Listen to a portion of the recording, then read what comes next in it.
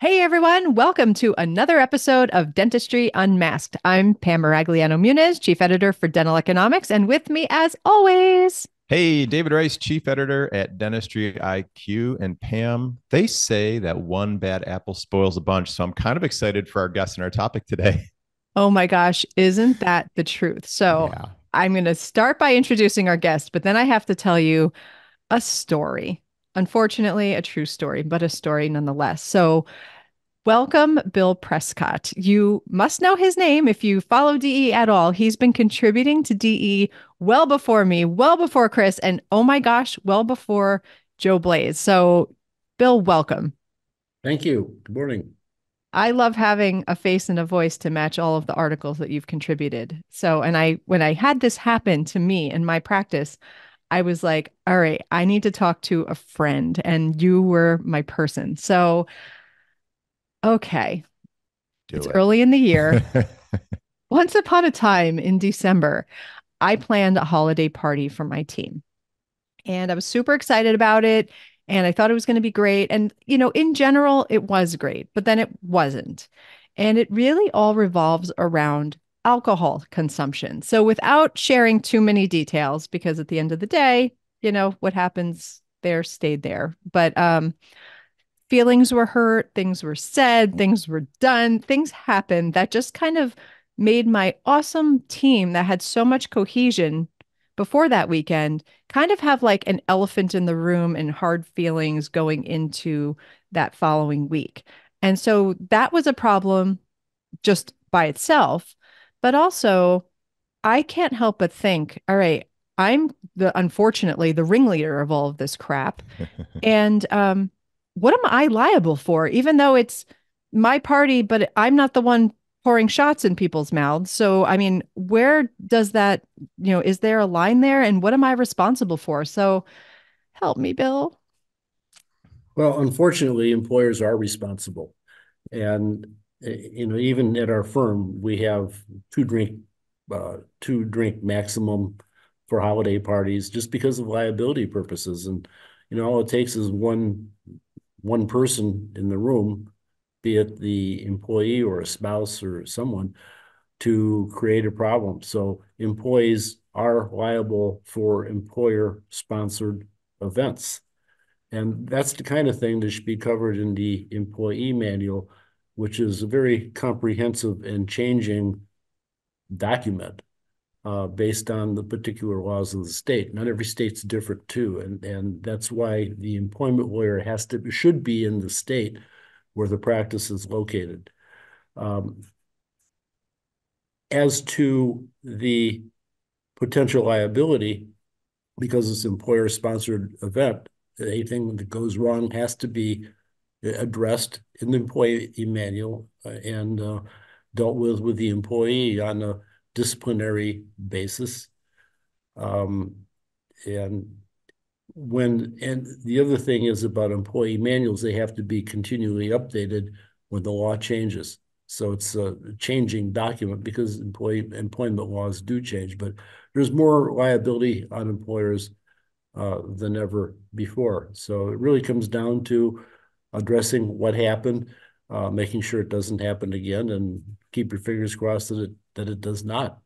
But I like the maximum of two drinks because at least you know that the employee wasn't given alcohol sponsored by an employer event for more than two drinks. So if they got inebriated, it wasn't from the employer sponsored event. So that's an important component. The other thing is driving, impaired driving. If somebody drives and gets in an accident and they were inebriated, that's certainly a potential problem and liability. And the other thing now with all the state marijuana laws changing, many states, including here in Ohio, which I didn't think would happen, is that you've got people that are smoking marijuana and drinking alcohol at the same time, and that's not such a good match. And then trying to drive on top of it. So that's uh, that's the way it is. When I was in high school, people used to go to jail for smoking marijuana. Yeah, it's a whole new world. It's crazy. So, what can happen? So, say somebody gets drunk and, things go, awry or whatever, can they sue the dentist? Like, so say they get into a car accident because they drank too much. Can they sue their boss for what took place? Like, what does that even look like? Well, what it looks like, unfortunately, is that the let's say there's a sexual harassment claim. And this did happen in the case I'm aware of. The employee sued the person who made the advances as well as the employer and got a pretty big settlement. So it's a potential liability. Now there are types of insurance riders that can be obtained to limit employer liability for employees, but I wouldn't rely on any kind of insurance policy at all. And if you do have any insurance that covers employee matters, you want to know what it covers and what it doesn't cover, because the best thing is a good course of action, and you have a good, effective disciplinary policy in effect, and just not put up with inexcusable behavior. So I, I'm going to come back to that 2 drink limit because I think that's a really great example. If if we as practice owners have the proper HR manual and we have a 2 drink limit and we're at a social event, a holiday party, where we started today, and somebody kind of gets drunk, gets over the top, does that cover us because it then becomes their own personal liability and what they've done on their own because we've taken a strong stance? Well, it's a good defense. It's not bulletproof, but it's sure going to help. And it's better than, no limits and no dealing with the discipline policy or no employee manual that addresses it. So you want to, do everything you can to throw hurdles in front of any potential liability. Sure. So if I could relive this day, so the restaurant that we had our party was at a place where you could just like leave the restaurant and have like cocktails or something after. So there's the potential for an after party, and that is what took place. So if I had my little party, everybody had 2 drinks or less, and the party's over, should I, as the practice owner, leave the establishment at that point and say, hey, Good question. that's sort of like we're clocked out, party's over, do what you want to do after, but I'm not going to be part of it? Or if I stay, does that inherently mean that I'm still part of this debauchery? I think staying means that you're part of it. It's the good defense is party's over and we're adjourned here. And if somebody wants to go out and continue to have a night, evening on the town, that's their business, but shouldn't be yours. You don't want to make it yours. And I'm not against, having a good time and, you know, all of that, but you don't want the liability for you or your practice as a result of it. I Is agree. there, I'm sorry, is there sort of a statute of limitations on things like this? So I don't know, you have way more experience obviously with practices going through this, but I kind of think in my head that sometimes things happen and they sort of get swept under the rug, but then a year later, 2 years later, 3 years later, maybe a team member gets unhappy about something else and then they start digging up something that happened in the past. Is there a point in time where they can't go back digging to a holiday party where somebody went a little over the top and then offended them and pull that in? Good point. There are statutes of limitations in every state for this kind of thing.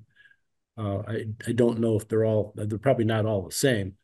But you raise a good point that, somebody, let's say an employee fires himself, because employees should know if they're not doing the job, they're not going to be there. So this employee fires him or herself and brings up this event 2 years ago that occurred as well, don't fire me or I'm going to bring up this claim. Sure. And my view is, well, if you want to bring it up now, and we'll deal with it. But you're still not going to be employed here. So that's a very real issue. So this is holiday parties. So I think that there's other events where it's an Yeah. employer sponsored event. So I know I've tried a couple of times to bring people to CE courses and that I mean as a practice owner, I hate to say it and I do love my team. Everybody knows that. I kind of always leave these things a little disappointed and I always feel like it's because of alcohol or the perceived vacation as opposed to learning and all of that. So this year I'm like, all right, you know what? I'm bringing CE in and I'm going to have somebody here in my office teaching us what I want us to teach. And then everybody can go home at the end of the day. And that's where it is because this is where I've been pushed. So, but there's plenty of people who take their team on a destination or, even if it's into, a nearby major city or your local dental show or whatever it is, they're bringing their team there. Where's the liability there?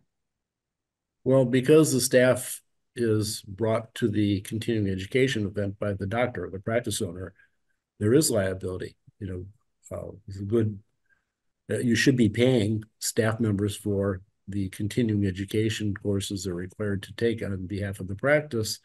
So they're really on the clock. And, particularly with a specialty practice where there's referral sources, you want to make sure that the staff members at all time are acting responsibly. But that it reflects on the practice if somebody's acting out of line, and that should also be part of the discipline policy considered in the employee manual. So, okay, I have to chase a squirrel. What if we go because our practice, we take these trips all the time, and I'm going to say, you know, by we're I'm going to say we've matured as a team. So if we rewound the clock 20 years ago, thank God it was 20 years ago. Because if I'm honest, we all behaved poorly, and myself included. But different time, different era. We're past that. So now, we're all in our like 50s, and we've kind of grown up together. We're more low key. We're more apt to go for a great dinner and have two cocktails and tuck ourselves in. But what about things that are sort of outside of our control? Like we're in an Uber and somebody like T-bones us and they're on our clock. Like, how does that work? Is that a totally different subject? Does that fall in line with any of this?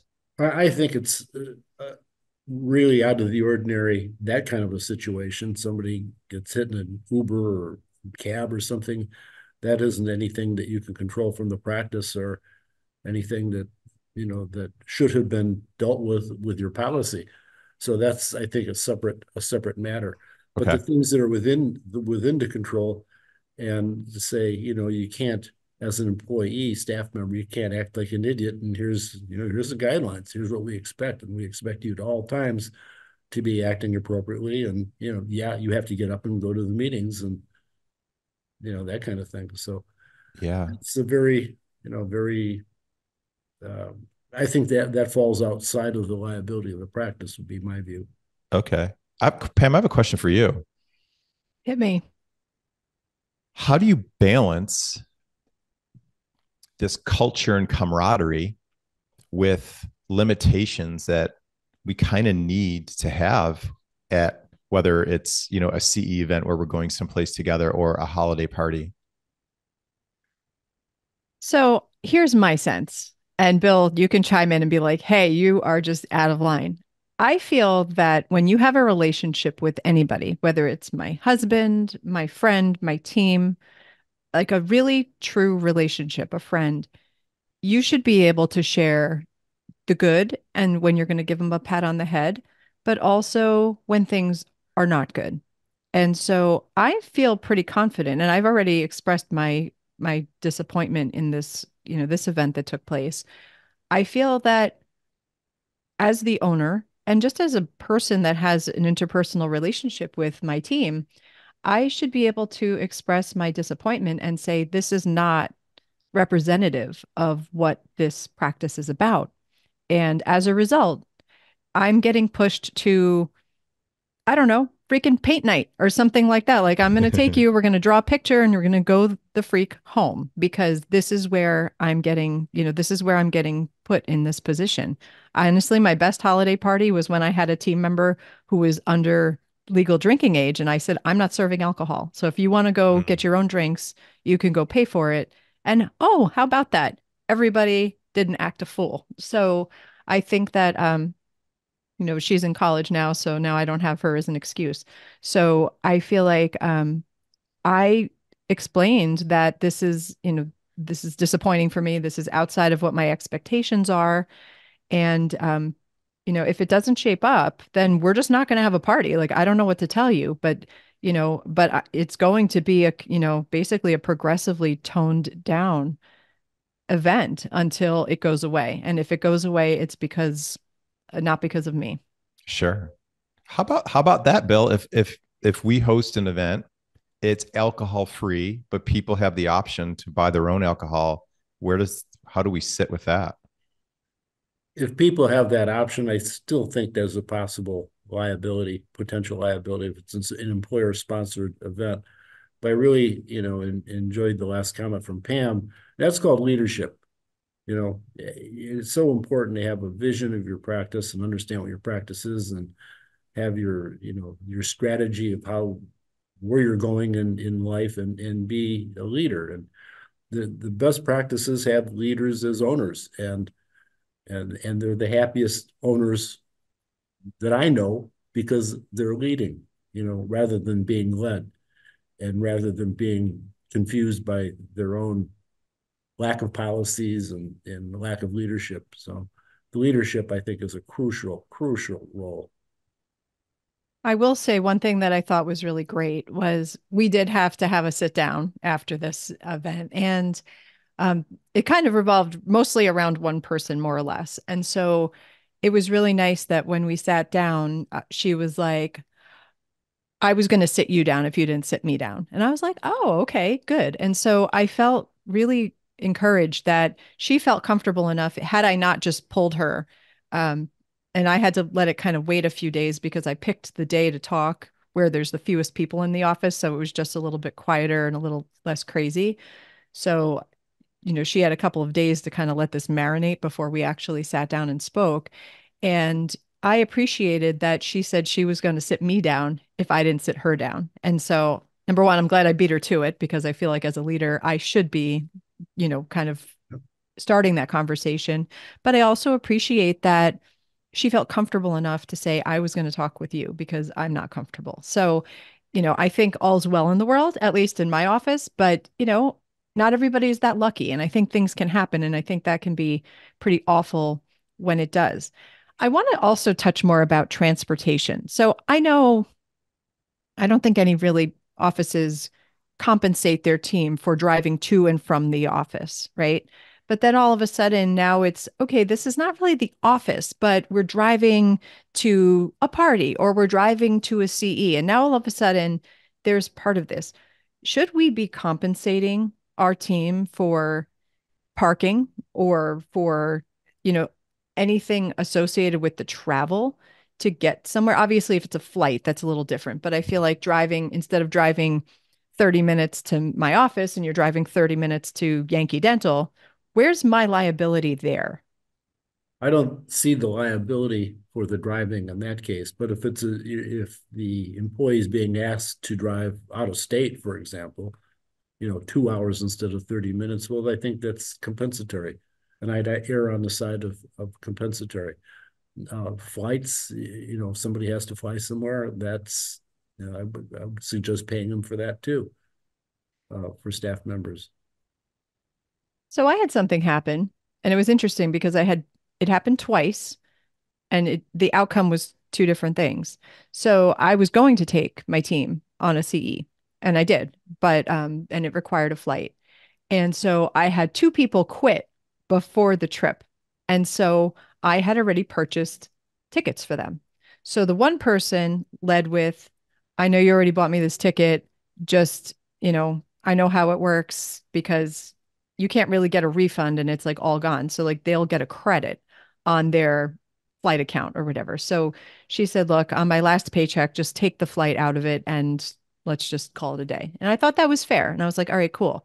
So the next person, I was like, you knew going that we were going to do this. And now I have the cost of this flight that I had to eat. And she threatened to sue me if I didn't just eat it. I think the answer to that is, what kind of refund did the airline have? So Would she have they gotten don't give you your this? money back. So like if I bought you a flight, say I buy you a Delta flight and you don't want to, and you don't go. So what happens is the $200 ticket is a credit for your personal use for in the future. So I don't actually get that money back. So it's almost like, you bought a flight, you didn't use it, but now you have this credit to use in the future. My gut instinct on this is that there's not much you can do with a second employee, even though they would have gotten credit for that ticket. What I would suggest is refundable tickets, or have the ticket go to the practice account, the employer's account. And if an employee quits in the future, that the practice gets the credit as opposed to the staff member.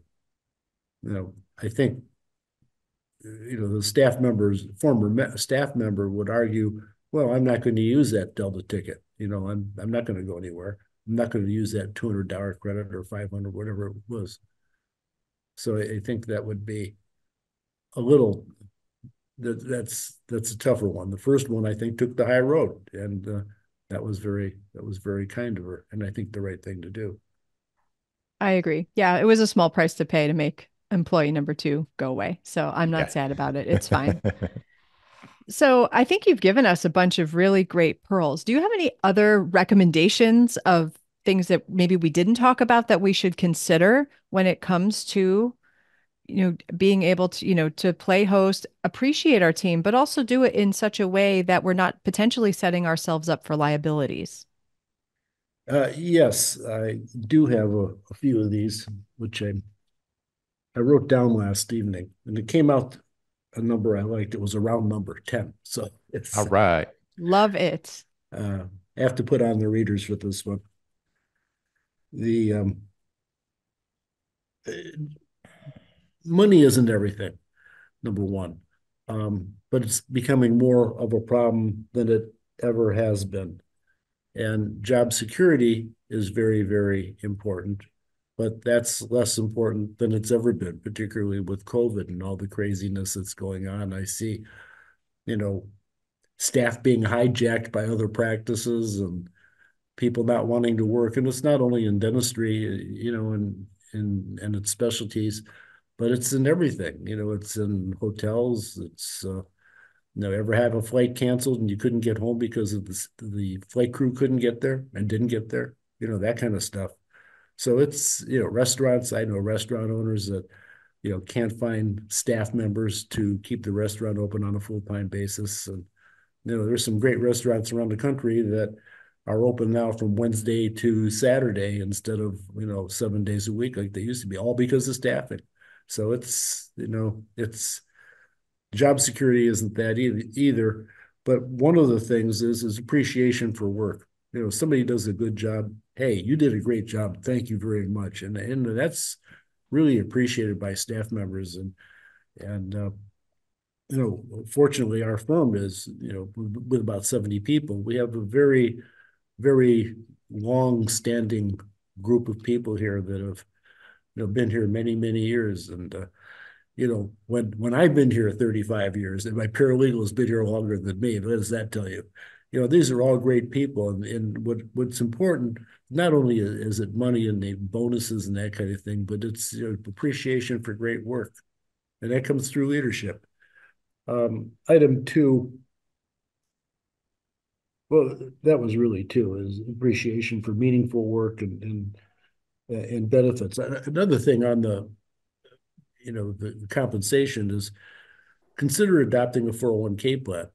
401k profit sharing plan. It's good for the practice owner and then the other docs, but it's also, great for staff, particularly the profit sharing plan. They can put up to 4% of their pay as a to their own contribution into the plan, in the 401k plan, and it gives them something for the future, because a lot of people just can't afford to retire. They get to a point in time where, maybe their spouse has a retirement plan, but they haven't saved, and it's just tough out there. So I think instituting a 401k plan is not only good for the doctors, but also great for the staff.